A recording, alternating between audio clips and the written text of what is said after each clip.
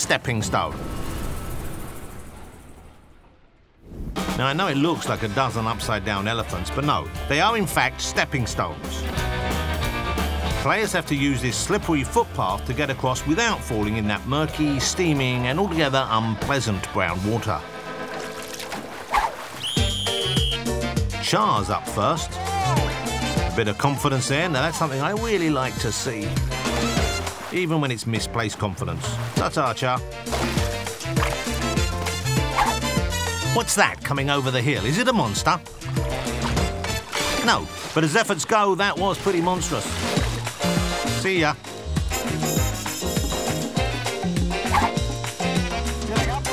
I wonder if Kang will have more luck. Well, he seems to have forgotten his shoes for starters, so I wouldn't hold your breath. But look, see, he's taking this very carefully. Very considered. Very methodical. Very boring, if I'm honest. Let's leave him to it for now. Now, here comes a hot stepper.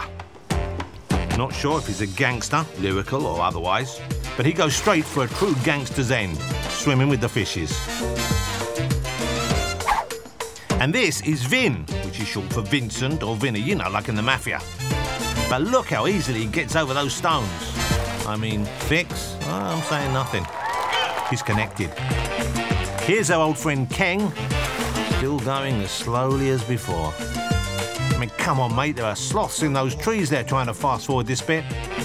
OK, who's the next one? This guy looks filled with gusto. Whoops, and now he's filled with rancid pond water.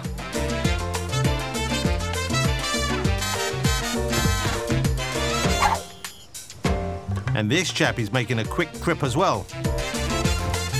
Yep, a quick trip to A&E by the looks of it. We haven't had many winners today, have we? Yeah, it's doing my head in as well. But slow and steady Kang could turn this around. I mean, it's taken ages, but we're getting close to the moment we've been waiting for. Oh, wow, after all that.